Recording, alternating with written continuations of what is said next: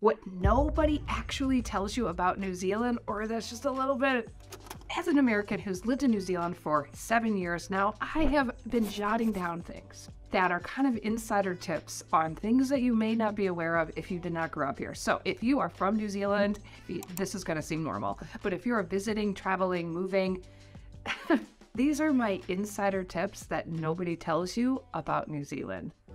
The in-flight safety video. When you fly Air New Zealand to New Zealand will be your first experience into New Zealand culture, its beauty, its humor. They're so good. I don't think that they're on all airlines. They're on Air New Zealand, and you should only be traveling Air New Zealand to New Zealand because it's amazing. Not only is it amazing plane, service, everything, it just gives you the feel of New Zealand. It represents New Zealand and its culture very well. You may be shocked to know that when their kids go to school, when adults go to work, they will literally pack sandwiches with what's called Vegemite or Marmite on it. Not peanut butter and jelly, not anything else. It's Marmite. Marmite on toast, Marmite on sandwiches, Vegemite, whatever, whichever one you like. It's like this yeast-based bread, and it has definitely unique taste, unique smell. I have not adjusted. I don't like it. It's a little bit like when people talk about it, they talk about it like it's very normal. So if you were coming to New Zealand from the outside, just be aware that that's what that is. When people are talking about, oh, just put Vegemite, or would you like some Marmite on it? It's this weird spread that they eat. You need to be prepared for 4 seasons in one day. Now, this happens more often in certain parts of the country than others, but you're still on an island, and it still can be quite variable in terms of temperature. So I always bring a rain jacket, some sunscreen, a hat, maybe some sunglasses. Like, just think about that. When you're traveling out, just be prepared for all different kind of weather. And definitely if you're in the South Island and it's colder, then that would look a little bit different. But I always recommend that people get a really nice rain jacket when they come here. You can bring umbrella if you're in the north, but I'm from Wellington, and with all the wind, don't even bother with the umbrella. Fizzy drink actually means soda or pop, wherever you're from. In fact, when they say, would you like some lemonade, they actually mean Sprite. Like, literally, it took me years of living here to figure out that that's what the heck they were talking about. I was always confused why my lemonade is always clear, and now I know, because it means Sprite. It's like lemon lime soda is what they mean. But when they say fizzy drink, I always thought they were talking about a totally different drink. In fact, they're just talking about soda. Any type of soda, not a type of just fizzy. Anything that has carbonation is considered a fizzy drink. Waddy's tomato sauce is like a family household staple, and in fact, they're passionate about the Waddy's tomato sauce. Now, I don't really like it. I prefer Heinz because that's what I'm used to. Heinz is saltier, the Waddy's is sweeter, but also don't like it at all. But like, they're crazy. It's like part of like they value. It almost feels like it's part of who they are. They're just very passionate about their Waddy's. Now, Waddy's has lots of different products, and there's a whole history with that company. It's very cool. But Waddy's tomato sauce, like, don't mess with it. Take a chill, babe. They're on island time here. Nothing's in a hurry. They're not talking fast. They'll take a break. Long lunches. It's great. It's great in a lot of ways. But sometimes when you're trying to get something done, don't expect things to be efficient. Don't expect things to be fast. Even like applying for a job could take a while because no worries, mate. They're on island time. If you see caravans just parked on the side of the roads relatively randomly, it's allowed.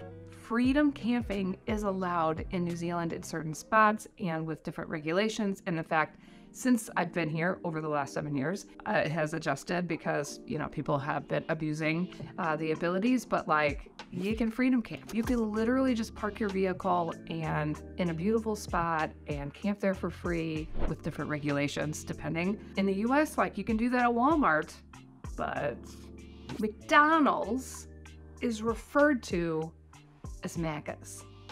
In fact, they don't even use really the word McDonald's ever. It's Macca's for everything. You even see it on their advertisement. Like they're putting money behind that word because that is what their culture calls McDonald's. In fact, I lived here for 2 years before I realized that they were talking about McDonald's. Like I thought it was maybe a different, I just didn't think about it. It wasn't until I had friends come to the States and they say, let's go to Macca's. I was like, oh, they're talking about McDonald's. This sun actually feels like it's burning your skin.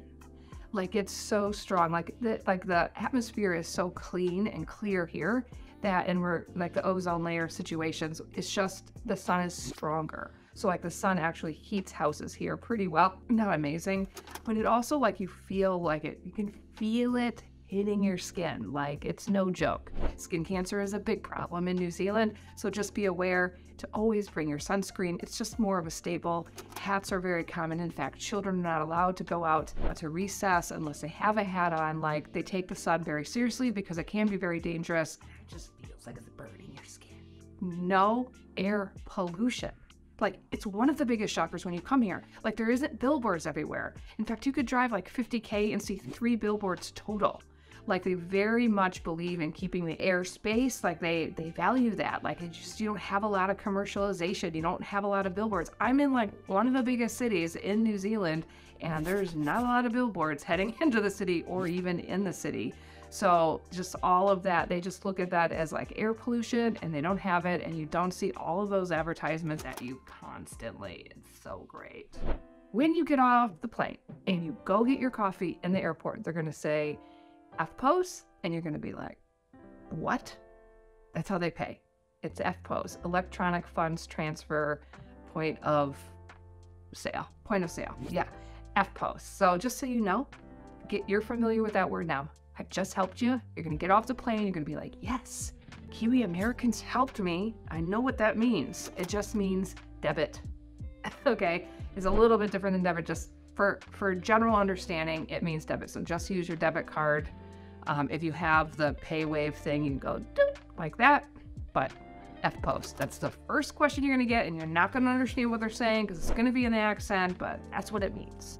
You will see people walking barefoot everywhere, very normal. In the stores, in the restaurants, school, in church. Like bare feet is normal. Now it's not normal everywhere because parts of this country are very cold certain times of year, but just be aware that people are walking around barefoot and there's no signs in the windows of the stores going, no shoes, no shirt, no service. That's not there. They can walk in barefoot. There's this thing here called wearable arts. I don't know if this is common where you're from, but I had people say that word to me multiple times. Like, what are you saying? Wearable arts. In fact, in Wellington, they have like this WOW show, it's called, every year, where they have wearable art. So it's literally clothes, anything that you could put on a body. It's hard because it's not just clothes, it's all these things. I've been to it once. It was pretty cool. It's art that you wear. And in fact, when my kids were in primary school, they had their own wearable arts unit where you created an outfit from recycled material or whatever, like whatever your artist brained in is wearable art. One of the biggest things that you will be shocked about the fact that there's nobody here, especially if you are from like countries with billions of people. There's like only 5 million people here. That is not a lot of people. That's like really nothing. And they're spread out and you just feel like there's not a lot of people here. You'll go to the beach and there'll be nobody. There'll be like one person. If there's one person, you could go to the next beach and there would be nobody. Like there's nobody here. In the States, a lot of times I'm fighting crowds for this, or like you gotta get down early to the beach to get a spot. You don't have any of that. There's only 5 million people here and it feels like there's nobody here. They have these things called tramping huts. First of all, let's start with the word tramping.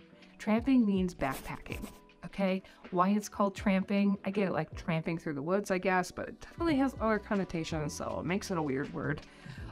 Anyway, tramping equals backpacking, and then they have what's called tramping huts. So you backpack into the bush, which is amazing, and I highly recommend. But they have these things called huts, and it's very normal for people to book huts, and you have to do them quite a bit in advance on certain walks for sure. And you basically have just like this very basic cottage that you sleep in with a bunch of strangers. I've even been into tramping huts where there's just like a room of just mattresses, like these little cheap little mattresses, but mattress. You're like, they're just sleeping with all these strangers in the tramping hut. I'm just saying, for some people, that's unusual.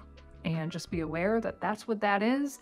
And it's very normal. It's really nice because when you're tramping, backpacking, you have a place to go. If it's like raining, you can always kind of rely on that because it protects you from the elements of the weather, which could really ruin your experience if you have to sleep in a tent. There's plenty of options for you to just sleep in your tent as well, but I'm just making you aware of a thing called tramping huts. If you want to have more understanding of the Kiwi culture and understand how to travel or work or live in New Zealand, check out my training hub. It has all of the little training videos. They're short, easy to listen to on finding out more about New Zealand. Definitely comment below. Let me know what your questions are, and let me know if you're coming here, because I am happy to help anybody and everybody coming to New Zealand. I'll see you next time.